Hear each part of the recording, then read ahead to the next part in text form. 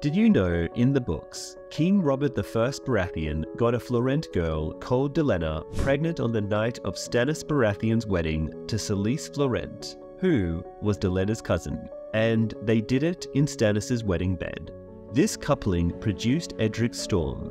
Stannis saw this as an insult to his honor, so he sent Edric to Storm's End to foster with the boy's other uncle, Renly Baratheon. As Delena was a noblewoman, Edric was acknowledged by Robert and raised in relative comfort at Storm's End.